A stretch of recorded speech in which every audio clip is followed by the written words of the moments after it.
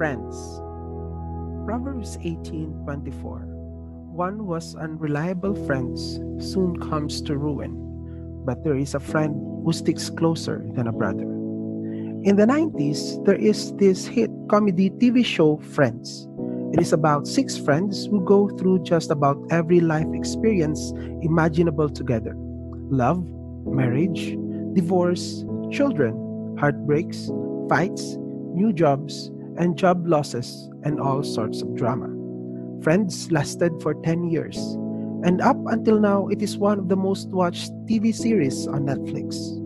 What endears Friends to viewers is not their brand of comedy, but rather the feel good depiction of friendship. Having friends is the most beautiful blessing you could ever have.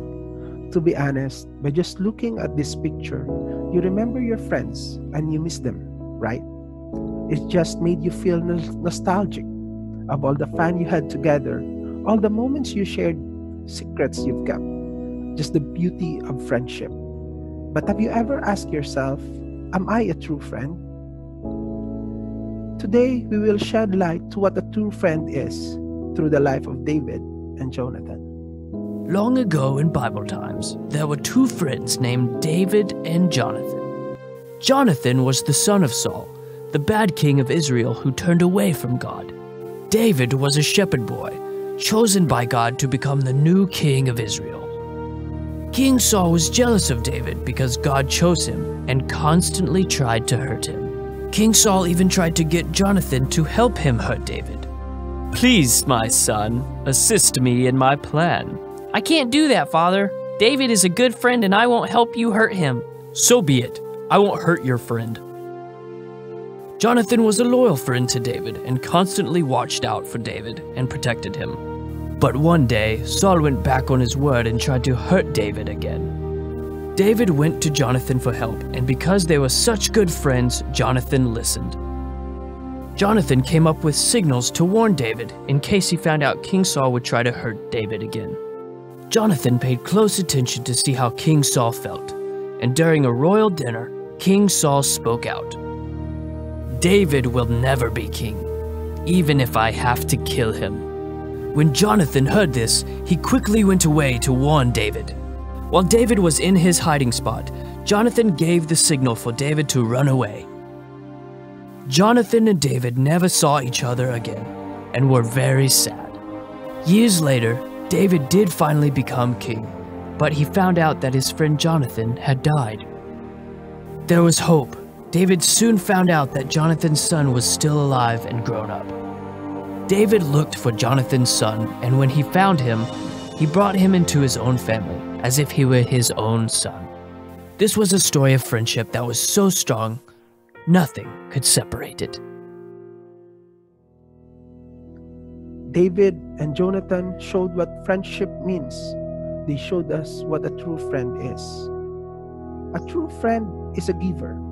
A true friend seeks to give rather than to receive. It asks itself, what can I offer to my friend, rather than what can I take out of this friendship? People saw David as a powerful ally, a great warrior. Surely nothing could go wrong if you have this wonderful person on your team. However, Jonathan saw David not as a warrior, not as a powerful ally, but a friend. 1 Samuel chapter 18 verse 4, it says, Jonathan took off the robe he was wearing and gave it to David, along with his tunic, and even his sword, his bow, and his belt. The symbolism of Jonathan giving David his robe, tunic, sword, bow, and belt is significant. Jonathan did not only give David his robe, tunic, sword, bow, and belt as a material gift, but rather it is a way for Jonathan to uplift David's stature to Saul's court at the expense of his own. A true friend does always think of what's best for his or her friend. A true friend does not count what he has already given. Rather, a true friend seeks to give. He does not have a tally sheet. Are we a true friend? Let's evaluate our relationships. Why am I friends with blank? Is it because he or she always treats me with food? Is it because I can borrow money when I'm in need? It is because he or she is a valuable asset for me in the future? Or is it because I benefit from him or her? A true friend is a giver, never a taker. Second, a true friend is a protector. A true friend wouldn't allow destruction to befall to a friend. When Saul sought to destroy David, Jonathan was the first to protect David. Saul was angry with David because he knew God was with David. He knew that David would someday be king, which means Jonathan would never ascend to the throne. David's death means Jonathan becoming king someday, and David being alive means Jonathan would never be king. Even if Jonathan will benefit the most if David died, he chose friendship over kingship. He chose to protect David rather than material gain. How wonderful it is to have a friend like Jonathan. So how about us?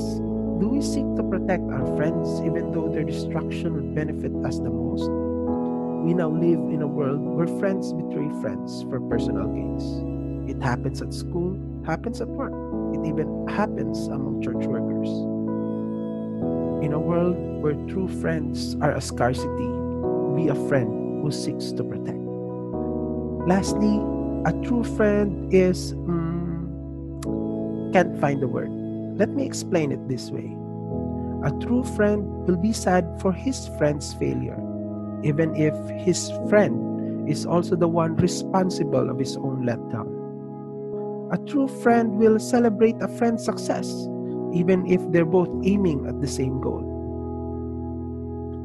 So what's the word I'm looking for? A true friend is a friend. That is the very definition of being a friend. Just being there in their ups and downs. Just like Jonathan and David, when David won against Goliath, Jonathan was with him in celebration. When David was hunted down by Saul, Jonathan was with David in spirit of sadness. They were friends. In a world threatened by pandemic, it's a good to have friends. Let us thank God for the gift of friendship, and let us be an example of what a true friend is. Let us pray.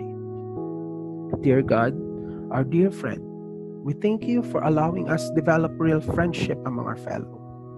We thank you for all the people you have sent in our lives, for all their help, love, and care. Help us to be real friends to them as they have been for us. May your Spirit guide us towards building lasting relationship or lasting friendship with one another. And together, may we overcome all the trials of life. Lastly, dear Lord, may your love and protection be with us, especially for those who are at risk in this world of pandemic. This is our prayer in Jesus' name. Amen.